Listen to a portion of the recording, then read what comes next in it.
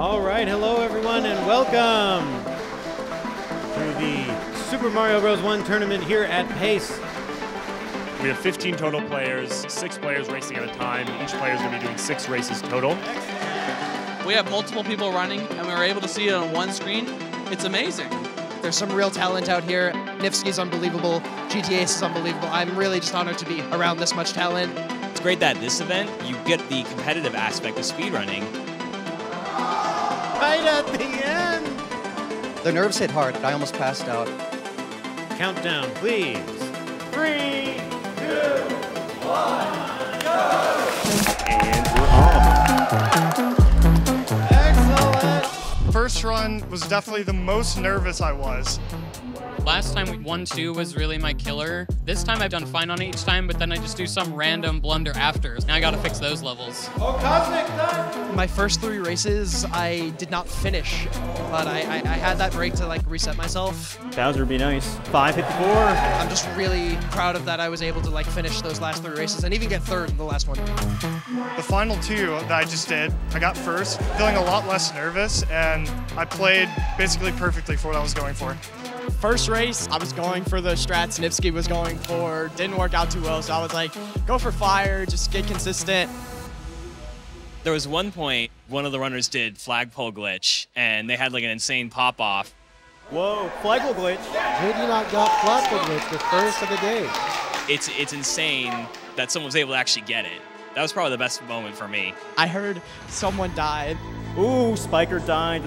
Oh, and GTA's also died, so now that puts JT not in the lead. They just all yelled, JT, JT. I'm like, oh, I guess I'm in the lead. Yeah, so now GT's very comfortable lead. And then I won it, so was very excited. There we go. 504. That might be the fastest Firefly time we've seen today. The event's been great so far.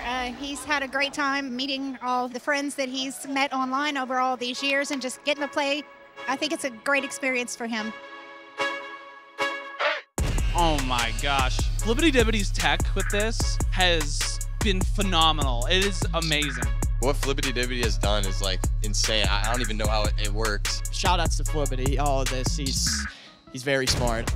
Just seeing it live for the first time is a whole new experience. Super easy to follow, and you can tell exactly where everybody is, and that leaderboard that tells you how many seconds you're behind. The technology is just phenomenal. In any other races, there's just like 4 screens, and you can't really see anyone at the same time. But here you can really see everyone. It's really cool to see. This is only my second time seeing speedrunning live, and being able to see the leaderboard on the side is great, and then that view at the bottom helps me keep up, because there's a lot going on.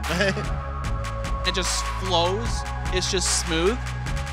It's amazing. All good to see scrims in here. Excellent.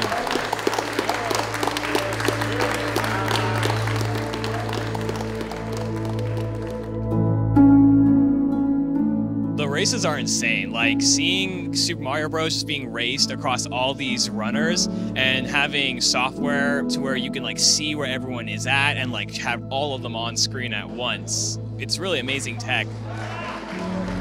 I have so much respect for the amount of work, dedication it took to set it all up.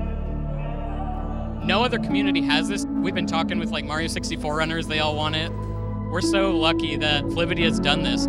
It's like it's the coolest thing I've seen. The positive responses from people is so fulfilling. It's just great to see people enjoying it and having fun. And I think most of all, I just love the runners who are just getting a chance to play with their friends and compete in this environment, which is different. It's just super exciting.